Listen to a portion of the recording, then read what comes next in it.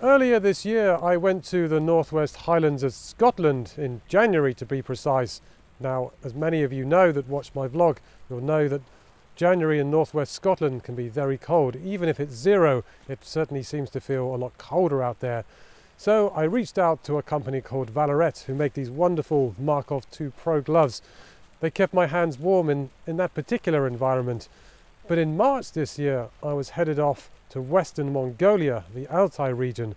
So as a lot of you might think when you think of Mongolia, of eagle hunters and big mountains, that's Western Mongolia, more Kazakh than actual Mongolia itself.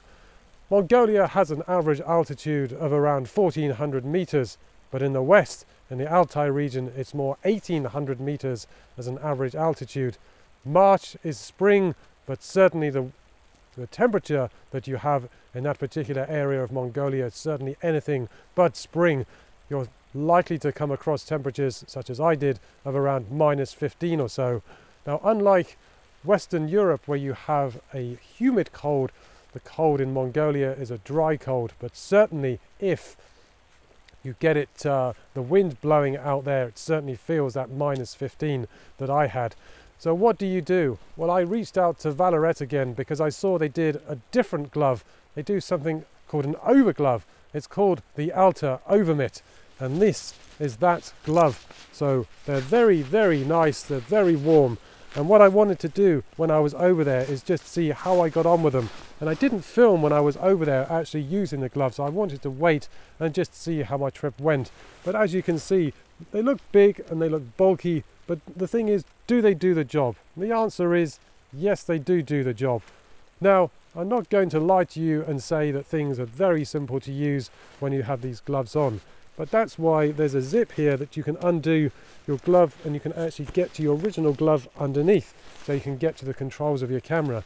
Again, it's still not maybe as simple as you might think, but the problem is when you're dealing with a cold, and certainly here where I am right now in Japan in the Fuji 5 Lakes area, it's a little bit chilly today, as you can see with all the snow. It's never going to be that easy when you're having to keep yourself and your extremities warm. What can you do about it? Not a lot, but certainly these Alta Over-Mitt, they do provide a solution to a problem. Now, the gloves themselves are very well made, and again, because it's by Vallerret, they're by photographers for photographers.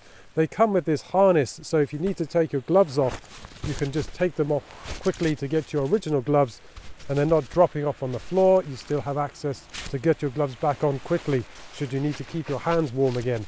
So, as I said, here in Japan it's starting to feel just a little bit chilly with all the snow. Not really what I expected in mid-April. But in any case, as I said, they're very well made. Like the Markhof, you can actually take the glove off, you can peel it back, and there's a clip there. So it's there and it's held in place, so your fingers are free to do as you please. As I said, there is a zip there as well, so even with the thickness of the gloves, you can still undo them to get your original gloves underneath, and then you can control your camera. As I said, it is still a little bit tricky with the gloves like this, but what do you want to do? If you're working in harsh environments, you're going to have some difficulties in working. It's never going to be that simple.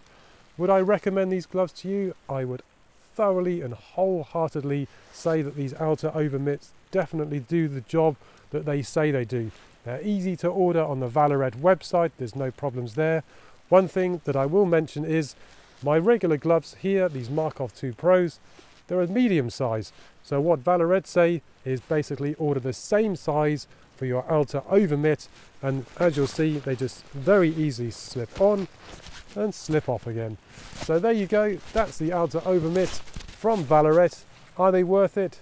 Definitely. I would certainly recommend it to people who are in harsh environments like I experienced in the Altai of Western Mongolia.